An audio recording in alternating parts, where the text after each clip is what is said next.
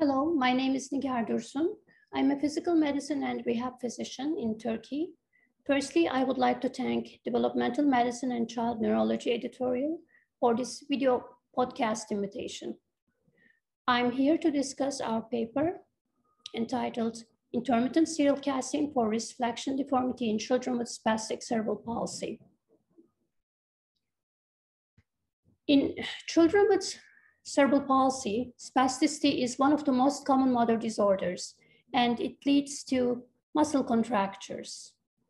In most children with cerebral palsy presenting with deformities, both neural and non-neural factors coexist.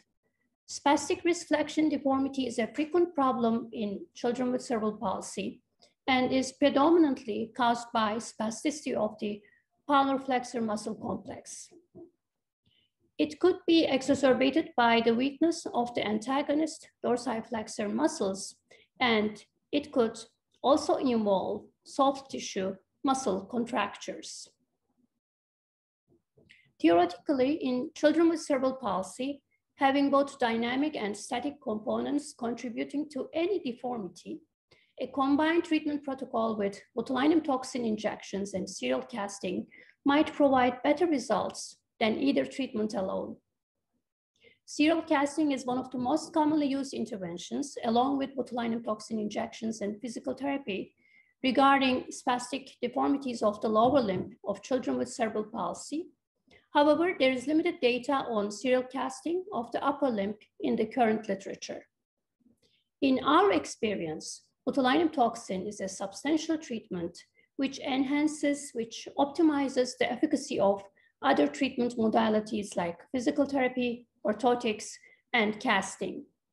And from systematic reviews, we very well know that combined management with botulinum toxin and occupational therapy is more effective than occupational therapy alone to reduce impairment, to improve activity level outcomes, and to accomplish treatment goals.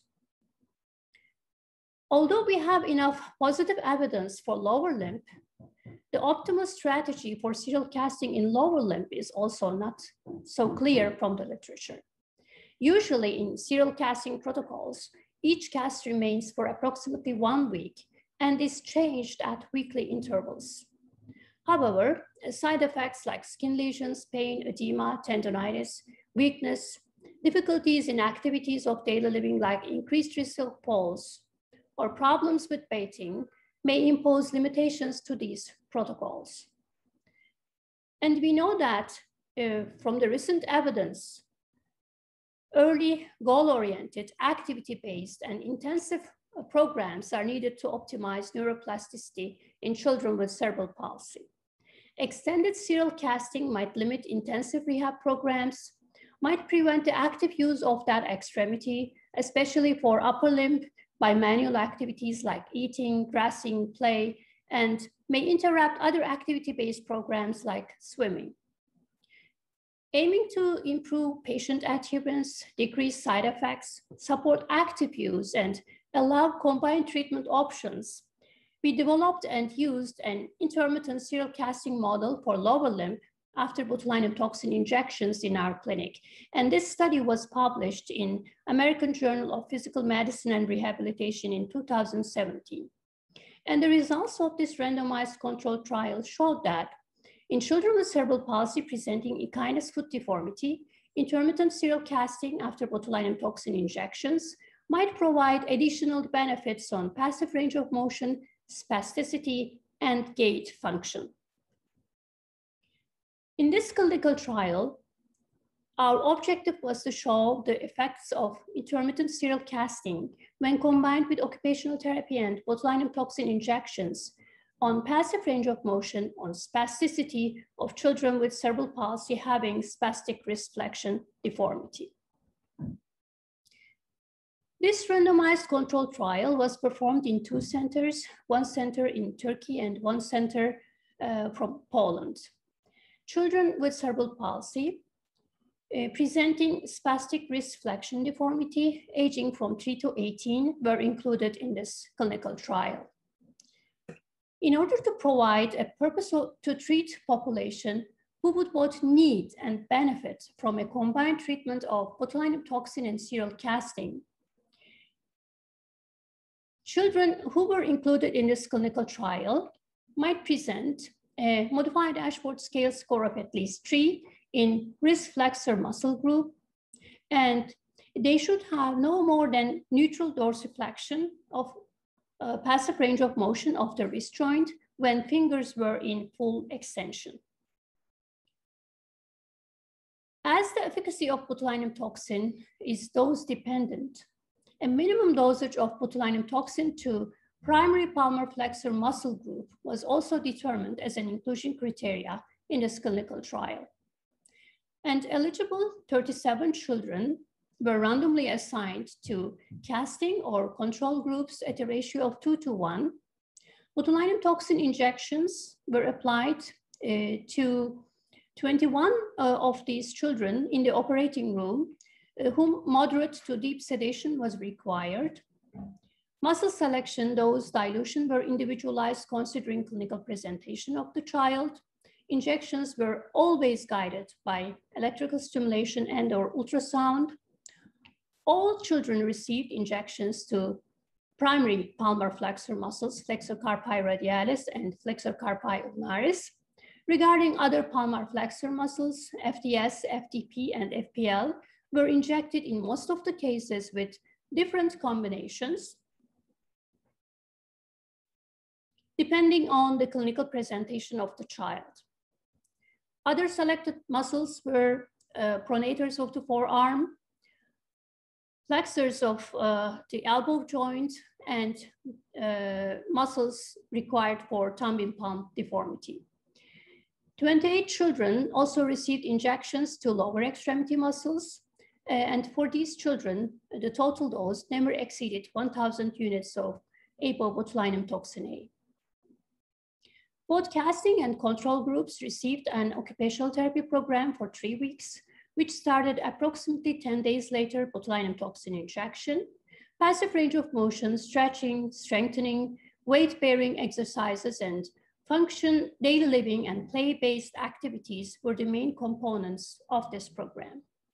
Additionally, a series of progressive casts were applied to the casting group. Assessments were done at baseline and at week 4 and 12 after treatment, and primary efficacy endpoints were passive range of motion and modified Ashworth scale. We also measured spasticity by modified Tardieu scale at week 4 and at week 12 in this clinical trial. Serial casting is application and removal of a series of casts with a low load continuous stretch, aiming to progressively increase the range of motion of a joint. Serial casts may be applied at the end of passive range until the desired treatment goal is achieved in certain joints like ankle, but for upper limb, for wrist and hand, progressive tuning of the cast is much more complicated. In order to provide the best possible position to the primary flexor muscles of the wrist joint, the position of the wrist joint and inclusion of the fingers within the cast were progressively tuned according to the requirements, according to the needs assessed for each child. The position of the wrists and fingers before each cast was determined by the detailed examination of the senior physician, who considered the resting posture of the wrist and hand, stiffness of the wrist and finger flexor muscles, their complex interrelations by tenodesis effect and by Eaton's angle, and the muscle strength of the wrist and finger extensor muscles in several combinations. Our protocol did not allow the wrist extension passive range of motion within the cast to exceed plus 20 degrees, so any patients beyond this range should be casted at or below plus 20 degrees of wrist extension, and tuning of the cast continued with finger positioning, as you can see here in the third casting of a child from this clinical trial. In this study, the first cast was applied on Friday, approximately a week after botulinum toxin injections, and removed on the next Monday. So the cast stayed for a period of 72 hours. Occupational therapy in this group started after the removal of the first cast on Monday, and the second and third casts were applied on the following weekends. Occupational therapy continued on weekdays from Monday to Friday. And for adverse events, we gave clear instructions to children and parents to follow up for potential problems like pain, loss of sensation, finger edema, and poor capillary refill. Here we see the demographics of our population. The casting and control groups were found to be comparable with respect to age, sex, type of involvement, GMFCS, and MAX levels. Most of the children had unilateral involvement. Most of the children had GMFCS levels of 1 or 2 and MAX levels of 2 or 3. The baseline passive range of motion, modified Ashworth scale, and Tardieu data showed no significant differences between the casting and control groups. Significant improvements were obtained in passive range of motion, mass, and Tardieu scale measurements in both groups, as you see from the table. However, mean improvements from baseline passive range of motion, both at week 4 and at week 12, of the casting group were significantly higher than that of the control group. Here we see the modified Ashworth scale and angle of catch of Tardieu scale of the casting and control groups. The mean change from baseline to week 12 in modified Ashworth scale of the casting group was significantly higher than that of the control group, and the mean change of angle of catch of Tardieu scale, both at week 4 and at week 12 of the casting group, were significantly higher than those of the control group. No adverse events were noted in the control group, and in the casting group, we removed the first cast of 3 children on the first day of casting because of vascular problems and postponed the casting for a week in these children. The heterogeneous nature of children with cerebral palsy and the complex anatomy and physiology of the wrist, hand, fingers, the variability in casting protocols, the diversity in muscle selection, dose, dilution, and application technique of botulinum toxin injections create important obstacles for a general consensus in clinical practice. In this clinical trial, in conjunction with our intermittent casting protocol, we were able to provide occupational therapy not only to the control group, but also to our casting group.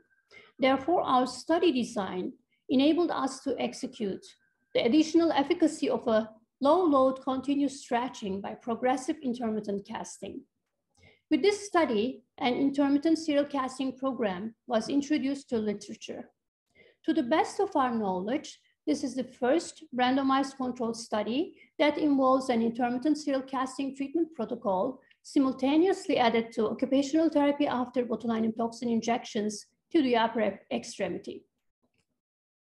In this prospective randomized controlled trial, a treatment regimen of intermittent casting during 3 consecutive weekends plus occupational therapy during weekdays for 3 weeks showed better gains in passive range of motion of wrist extension, muscle tone, and spasticity of the palmar flexor muscles when compared to occupational therapy only during weekdays for 3 weeks after botulinum toxin injections to palmar flexor muscles in a well-selected population of children with cerebral palsy presenting spastic palmar flexion deformity.